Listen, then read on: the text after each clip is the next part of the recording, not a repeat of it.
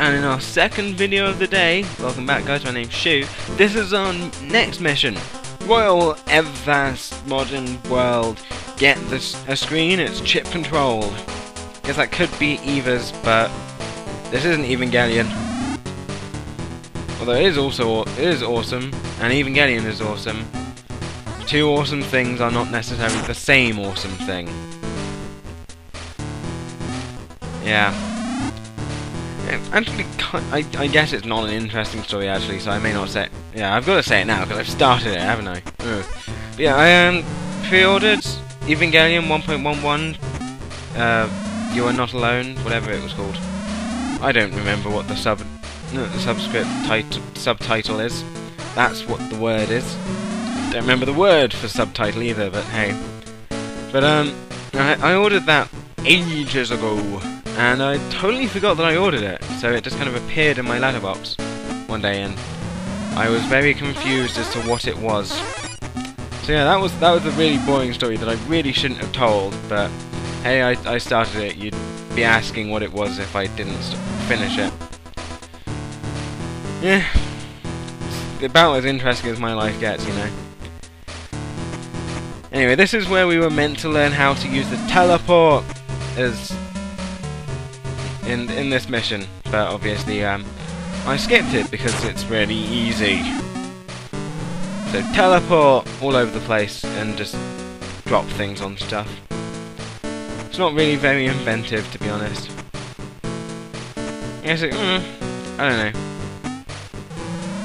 Kind of inventive, but is it much the same as other puzzles in this game? Or missions, or whatever you want to call them. Anyway, just hide behind the anvil and the they look kind of like mermen from Castlevania games, don't you think? Or am I just seeing things? But yeah, they'll not hurt you. And you're just gonna make a little tower on top of the teleport. Very simple cannon. Fires once. If you jump back in the teleport, it's alright. So teleport. No. If I keep on doing that, I'll get really, really obnoxious. Well, it already is really, really obnoxious. What am I talking about? Teleport, which I'm not doing. And I think I'm gonna get hurt. No, I'm not. Hey, I blew up some faces, yay! And collected the heart. Why is it that in these later ones they always give you 2 hearts to begin with, and then put 1 in the stage? Why not just give you 3 hearts?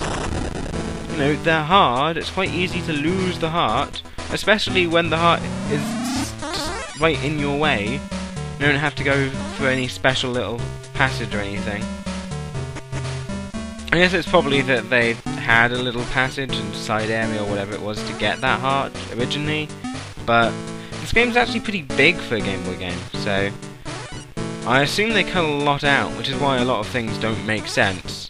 Like when in a number of cases it tells you to destroy things and you actually have to collect it and so on and so forth. But hey, anyway, this is a really slow, boring puzzle, but just stand at the right pixel place and make sure you don't push them too far and yeah, get through it reasonably easily. Still pretty easy to make a mistake, but I guess you have 4 chances, so all the puzzles in this level are easy, to be honest. It's just a really tedious level. I guess it's introducing the teleporter and all, but this is level 9. We're meant to have everything already introduced to us, and we're just meant to be doing hard puzzles with them.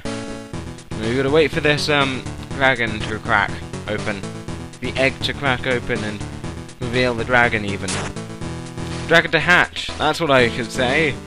I know my words. And we have to make him push that off, or otherwise we won't be able to teleport to the other side. See, I can be as obnoxious as I want. You can't stop me. And this is the final room. It's fairly short, shorter than the other mission for sure, but this is the first of the level. The level. I said the right thing. Anyway, this little block is annoying because it basically requires pixel perfection to be okay. You gotta hit it. You gotta touch it 3 times, and then jump pretty much perfect to get over that smiley face thing. If you push it more than 3 times, when you push it down here, it'll just fall off the side, so... yeah, I don't like that puzzle too much. Anyway, collect the screen, and leave the mission. Get our money. Why can't I talk at the moment? I don't know. 8,115. But we'll get more. Because for some reason the final mission has a ridiculously large reward. It's weird because, you know, we just saved the world. I thought that would be reward enough. I guess we didn't save the world. All we just did is kill Krond and bring music back. But hey. That's on level 10. And that's next time. In the finale to Let's Play Monster Max. Keep on playing, guys. And see you then.